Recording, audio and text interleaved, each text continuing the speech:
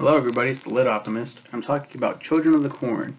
Married couple Bert and Vicky are traveling to California to try and save their family marriage when they find themselves hitting the dead body of a child. Upon examination, the boy has had his throat slit, so Bert comes up with the idea to wrap his body in a sheet and put him in the in the truck. Like, fuck dude, what are you doing? They then arrive at a ghost town named Gatlin, Nebraska. No one's here, but they stop at the town church, seeing a recent date on the sign out front, and it's stark contrast from the rest of the town. When Bert enters the church, much to Vicky's dismay, he finds a ledger that lists sacrifices of some of the townspeople, all killed on their 19th birthday. With the car horn sounded outside, Bert runs outside to find Vicky. With the car horn sounded outside, Bert runs outside. With the car horn...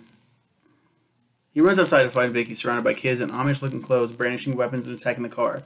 Vicky's captured. Bert runs from the kids to find her and eventually comes across her body, propped up, her eyes missing, and mouth filled with corn husks.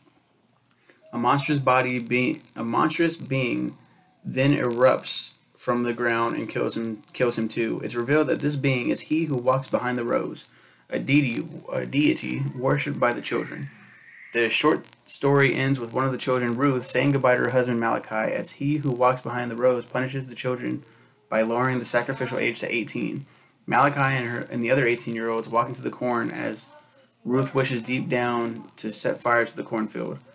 Fantastic writing, but I fucking hate Bert and Vicky. They are so fucking annoying, and I had no hope for their shitty marriage. I couldn't wait for them to get off by these culty-ass kids. Thanks go to Natalie Titus for requesting the short story, and she reacted it, I think, because of that ending. Yeah, they're fucking annoying. They're so fucking annoying. The film adaptation of this, the first film anyway, deviates from that a little bit. I don't even know if they're married in the film.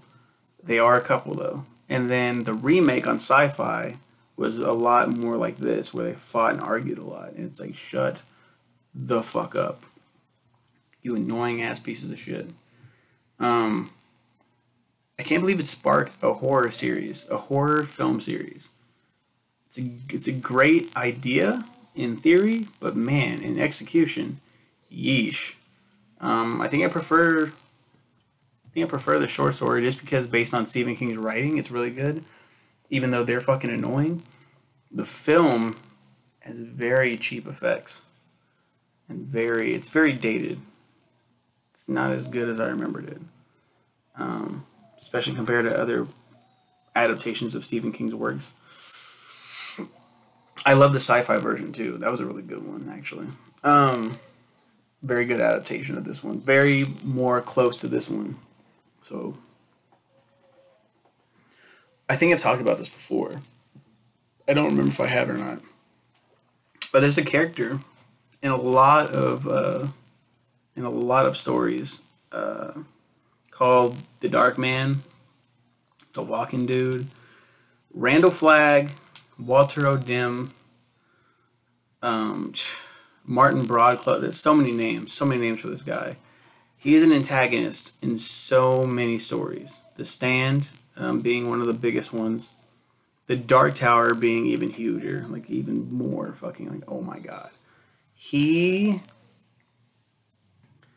There's a theory that he who walks behind the rose is the walking dude, you know, which I think is so fascinating. There's an argument. It can't be him because he has supernatural powers. He has supernatural powers in every fucking... What are you talking about? And it makes sense that he would make a cult of children fucking do his bidding. It screams fucking Randall Flagg. I love that name the best, Randall Flagg. Walter is...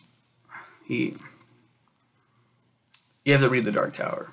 I said it before. I finished it. It's great. I feel like this is... Everything is connected to the Dark Tower somehow in Stephen King's library. Every fucking thing has something to do with the Dark Tower. The tower is everything. So just... Cannot wait to talk about that series. As for this, pretty cool short story.